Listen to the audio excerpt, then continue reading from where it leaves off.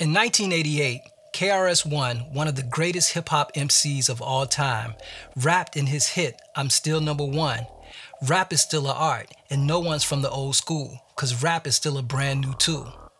Well, 34 years later, I'm here to tell you that rap, hip-hop, is no longer a brand new tool, but a well-established art form that has endured despite doubt that it would last during its genesis.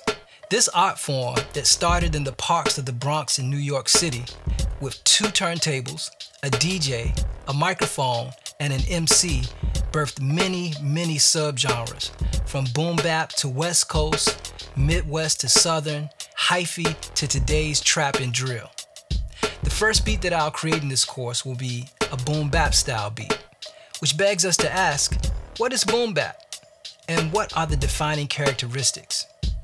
Well, as I said earlier, boom bap is a subgenre of hip hop and a music production style that was prominent in the Northeast, mainly New York, during the golden era of hip hop, from the late 1980s to the mid 1990s.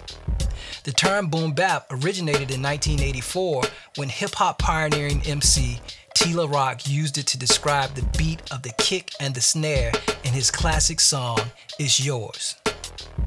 As Tila Rock said, boom bap describes the drums used in this style of beat making. The drums are usually hard-hitting acoustic bass drum samples that swing, and a snappy acoustic snare sample. The sound of the drums are often lo-fi due to the technology of the time. Most samplers maxed out at 12-bit 40K during the start of the golden era of hip-hop.